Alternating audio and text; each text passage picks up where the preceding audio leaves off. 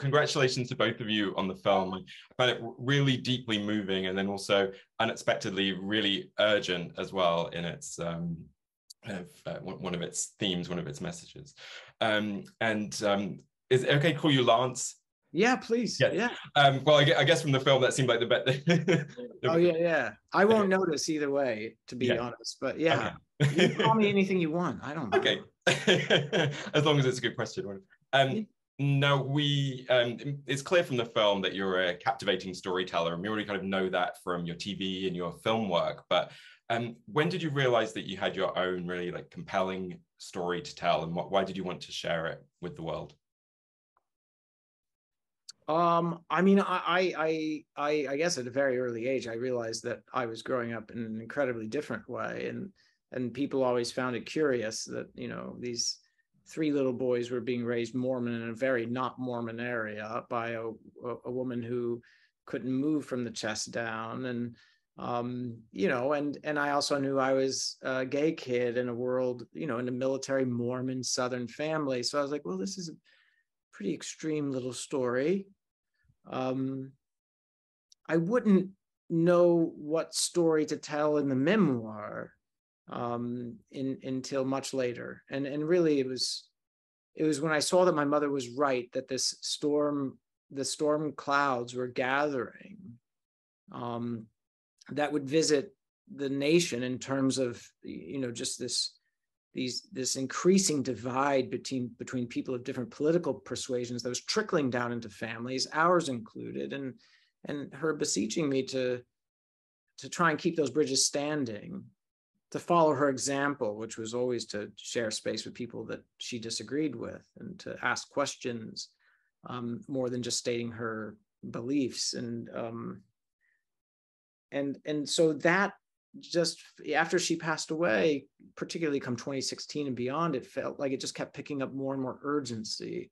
She was right, sadly. The storm did come, and it has been incredibly destructive, not just to, families that are built of people of different political persuasions, but certainly that has affected our community, our country, but also it's that sort of idea that we can't be with people who are too different or that we disagree with has also shattered the queer community in many ways, separating the L from the G, from the B from the T, and weakened us as well. So I think, even from 2019 until Laurent said, hey, let's make a documentary about it, I kept thinking, God, it's getting worse. It just keeps getting worse. It's a global problem. It's affecting our countries, our families, and now even our queer community. And we got to see if we can't start to be grown up enough and brave enough to share space again. Yes, absolutely. Because I mean, the rhetoric seems to get more and more extreme, doesn't it? And one of the reasons that I really responded to the film is that there's so much talk of division in the country, but there are very few people offering solutions to that. Yeah. Was that something that you saw in the book, Laurent? Yeah, I mean, I responded to it on a very kind of emotional level, which is always a good sign, right? Where I saw parts of myself in this story, even though it's very unique and singular to Lance. I feel also a debt of gratitude to him for all that he's done, not only as a storyteller, but on all the fronts that he's touched. So I felt it was almost a mission for me to make this film. I'd been looking for a story like this. I was just finishing up a film and looking desperately for something that spoke to me as a gay man as well, wanting to tell those stories. And when I landed on Lance's story, I couldn't believe all that he had gone through, and that it was like through one single person. And that felt extraordinary to me. There was also, of course, being someone who loves visuals, that there was a real cinematic journey to be had here. That felt from this little kitchen to the stage of the Oscars. So I felt, oh my God, there's just no way people are not going to identify with that and be inspired by it, because I know that I was. And the journey was within 14 days, you know, we really scheduled this sort of going back to childhood, and ended up in LA. And it was super hard, but I have to say, boy, I would never trade that for. It was like literally, you know, getting a window into something that is super powerful. Yeah. And Lance, did you have any new discoveries when you were making this film? And I imagine, you know, telling these stories verbally out loud rather than writing them down was probably quite a different experience. And then also, as Laurent was saying, you actually physically went to some locations that were meaningful to you. Like you and your brother Todd stood by that stream where you played as kids when you were trying to be away from the home. Yeah, you nailed it. I mean, it was when I was writing the book, I was at least in the safety of my home, behind this laptop, and then now, as we filmed it, Laurent wanted me to go back to the places where it happened and be with the people who probably weren't going to see eye to eye with me, to reverse my mother's course, which was to go from a conservative world to a more progressive one, and see if it would work in reverse. And I had done some of that before I wrote the book. That's in the book, but now we were doing it in an even more divided time, in a sort of post 2016 time. And you know, I guess I was surprised by just how difficult it was emotionally. You know, it all sounds good and well to share space with people who disagree with you, and that has the potential, not always, but the potential to create progress and build a bridge. But it isn't. It was made very clear to me how it is difficult. It is emotionally challenging. It is hard to hear the things people say that you don't agree with, and not just lash out and hate them and run back to the safety of your own kind of corner of the country. And so, you know, I had a breakdown at one point that was challenged, that was difficult. And you know, but you thankfully Laurent was there and took really good care of me, and we moved forward. And at the end of the day, I have a closer relationship with my family in Texas now than I did before the documentary. So it proved my mother right. I understand more their perspective. I'm not going to vote the way they vote, but I understand a little more of what they think they're trying to protect, which is similar to what I think I'm trying to protect, which is family at the end of the day. And hopefully we can figure out more ways to not rip each other's rights away in that process of protecting family. And so, you know, I learned a lot, and the same held true when we went to the seat of Mormon power in Utah. And so I realized just how hard it was what my mother did. I realized that it's gotten harder now than it was even when the book came out. But I also it's been made clear to me just how critical this work is, and that it can be fruitful. It won't always be, but it can be fruitful. And when you say what your mother did, you mean that she came from her stance of, you know, being taught by the church that, you know, being gay was a terrible sin, to, you know, I guess accepting you. I want to make it simpler than that. I'm so grateful that my mom made that change. But I want to make this step simpler than that, which is she showed the courage just to share the space with people she disagreed with. How wonderful that she changed her mind. I mean, the thing is, I shared space with people both in Utah and Texas, and they did not change my mind. But I figured out that I didn't have to demonize them or wish for their destruction.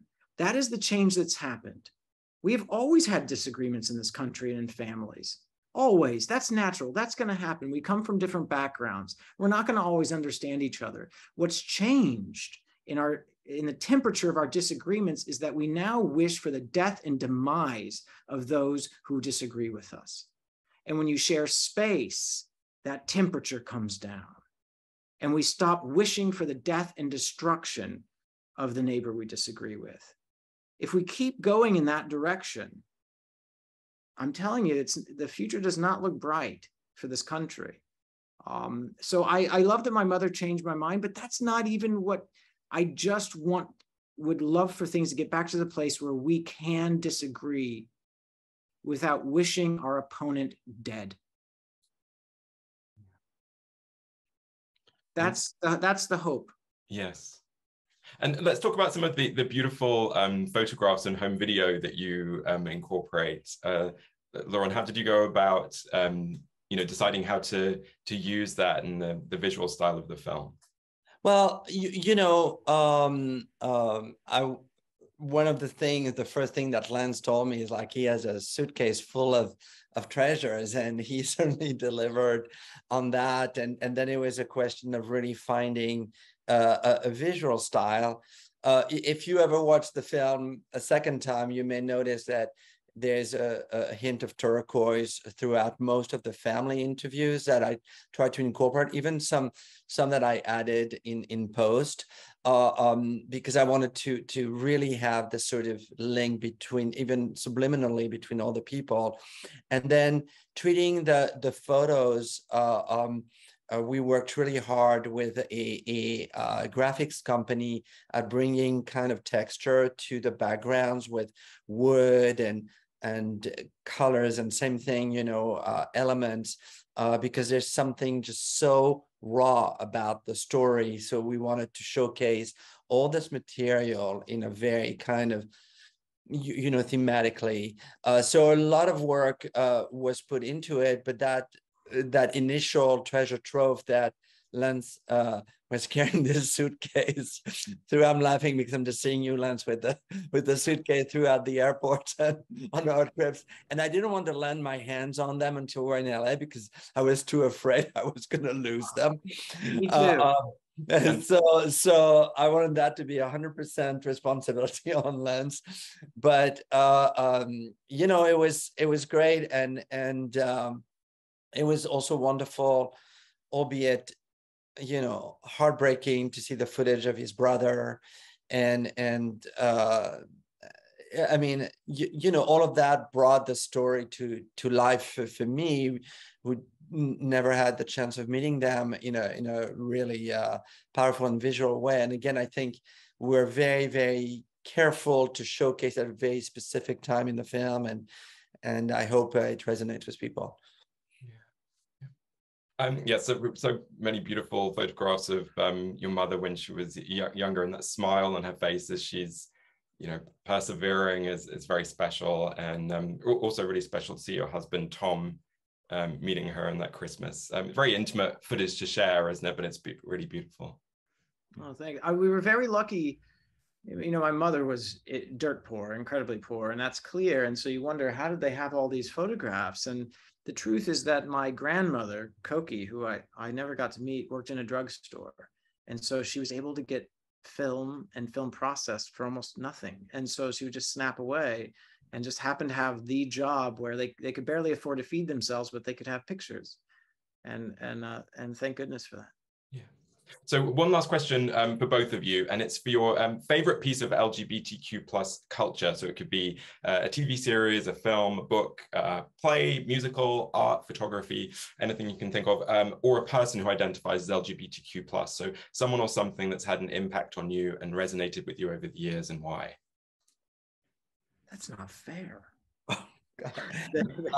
I'll get in so much trouble if I answer that question. Well, I'll just say Lance for me, obviously. Hey, listen, it's true. You gave me my next film and something to tell that I hope will make a difference. So 100%. I mean, I'm not someone that you already admired before. Oh, big time. I mean, yeah. I mean, like I said, and Lance was a hero for so many reasons. And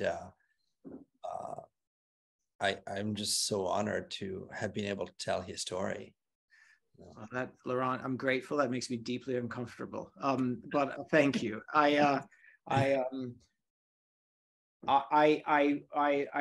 hope you'll say that I can't answer the question because there are so many, and I'm in a position, because of the research I've done, to know how many stories are still buried that I know, but the world doesn't know, how much work we have to do to excavate our history of our foremothers and forefathers because it's been buried in fear and shame.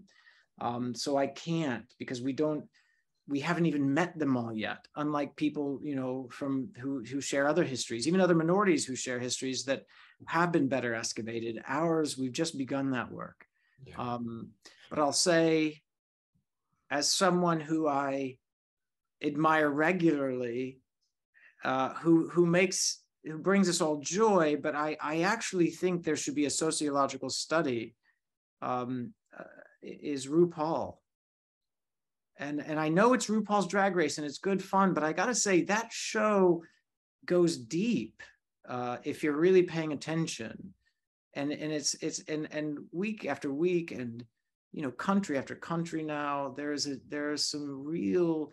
wonderful sense that it's okay to be as different as you want to be.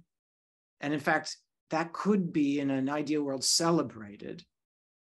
And though these people are competing against one another, for the most part, they don't let it divide them.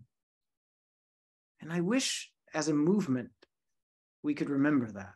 And we can fight with each other, we can compete with each other, we can not stand each other sometimes because our differences don't align, but that we got to stay united. We got to be a family. And I actually think RuPaul is far more important than we realize right now. Yeah, so I'll leave that one. I agree. Yeah, and a part of your work, excavated. Is that the right word? Excavating. Yeah.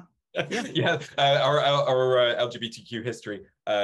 We'll see Rustin next year, of course, that you've written the screenplay for. So, do you hope that maybe people that are less aware of him, perhaps as they might have been with Harvey Milk, might get to know him through that film?